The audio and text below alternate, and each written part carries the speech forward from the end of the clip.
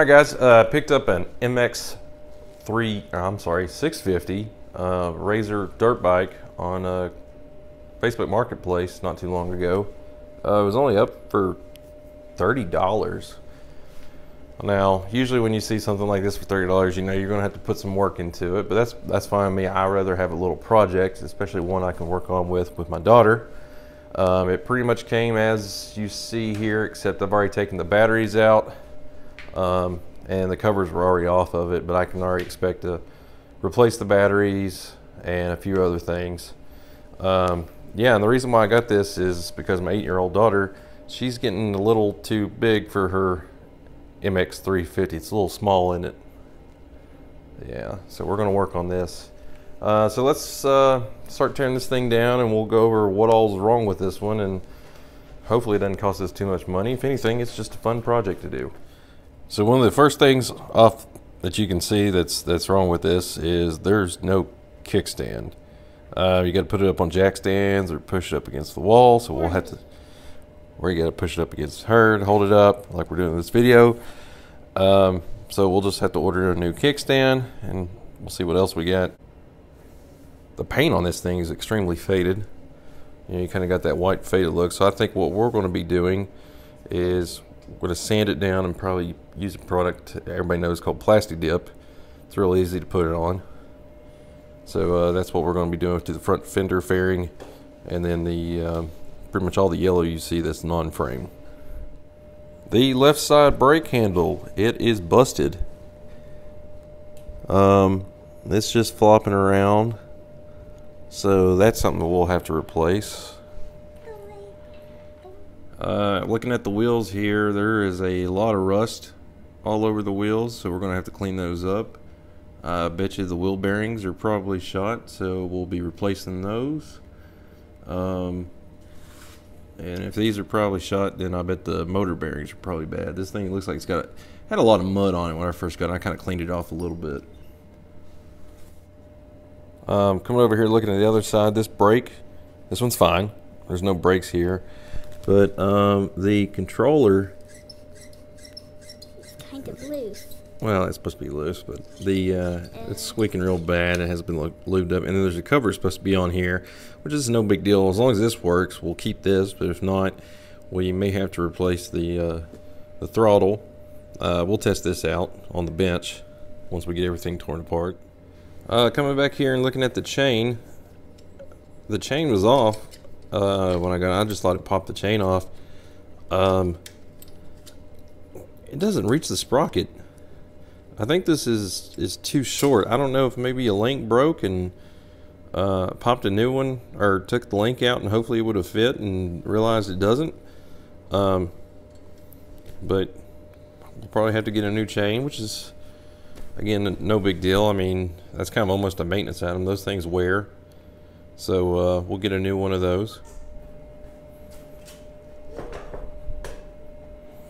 You want to show that? You can see all the mud there.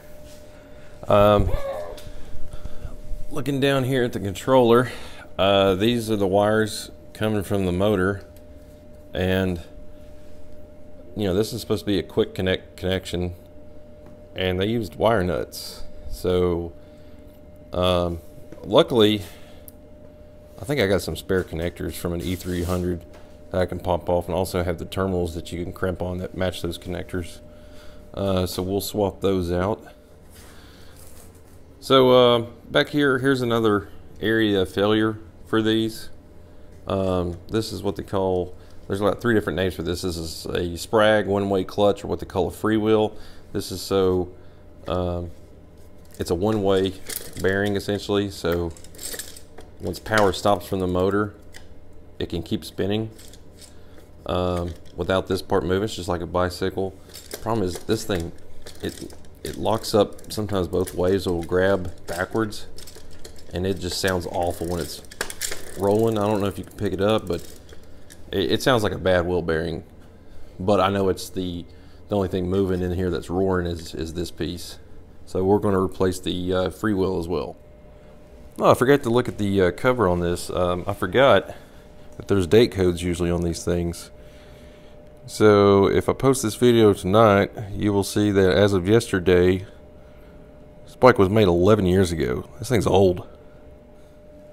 So here's the batteries that came with this bike, but these aren't the original batteries. The batteries that came in it, or I mean the one that came with this actual bike, they're Duracell. Razor usually puts some off-brand name in it. You usually don't see a Duracell or Energizer or any of those kind of well-known brand names on theirs. And plus you can tell that these aren't the original because they got copyright dates of 2014. If this is a 2009 bike, which sounds about right. There's, you know, these batteries last about 5 years. So 2014 be about the time that they would replace them, and then coming up as of right now, it's been almost another 5-6 years. It's time to replace them again. This is how they were all connected, and this is another way you can tell that these were not original. These are just the regular crimp-on 1/4-inch quick connect connectors, and usually from Razor they come soldered on with some, and also some hot glue on there.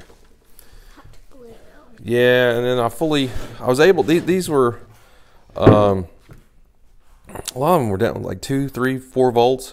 I have a battery monitor 12-volt charger that's pretty good about reviving batteries if they are revivable.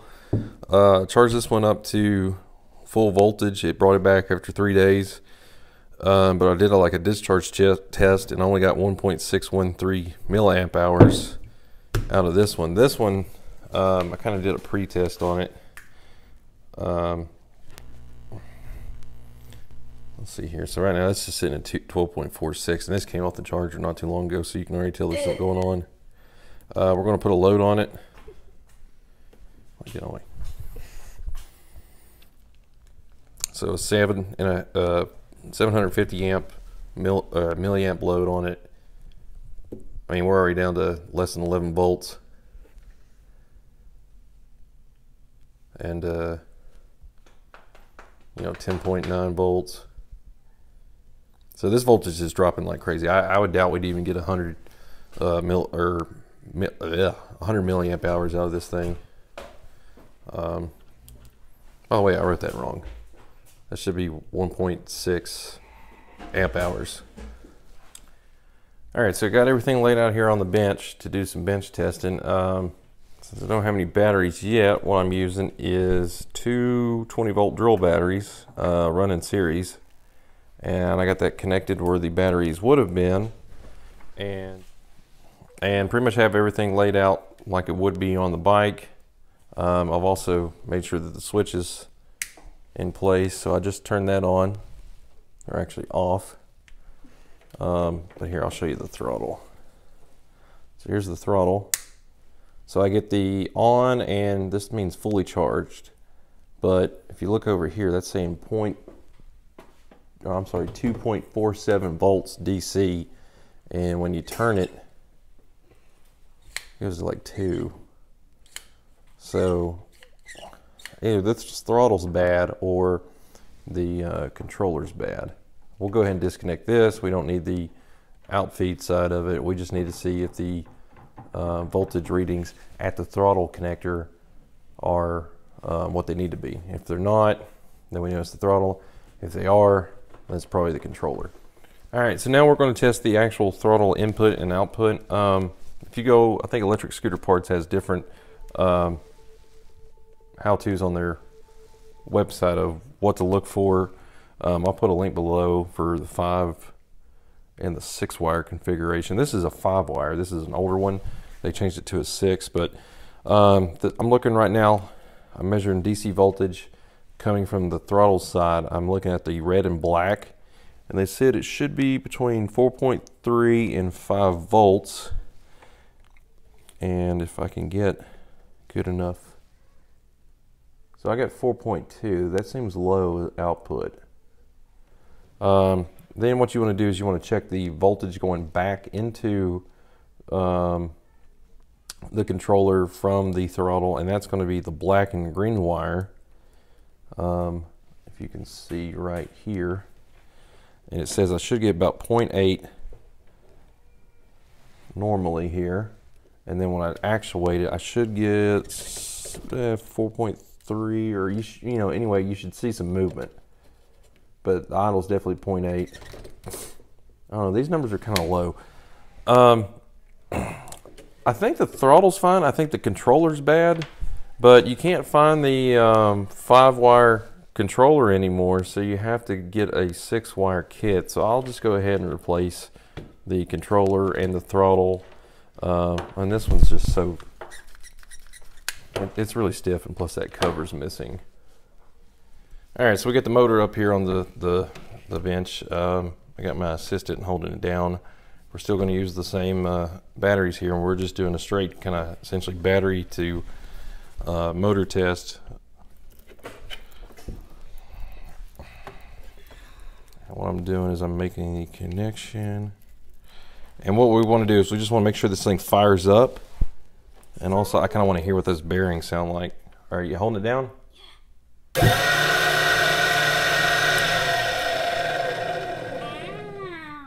Sorry about that.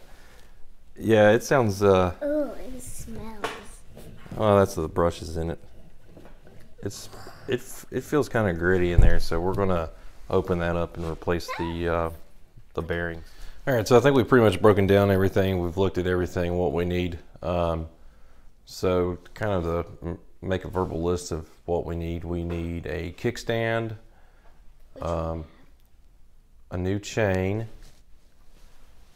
a new freewheel, some wheel bearings, motor bearings. We'll go ahead and order a new throttle and a controller and some new batteries. I'm trying to think if there's any, oh, a brake handle, left side brake handle, and then there's probably some miscellaneous stuff like we'll need to get bolts for the battery covers, because they didn't have the bolts. That's about it. Pretty much really what the only thing they were missing.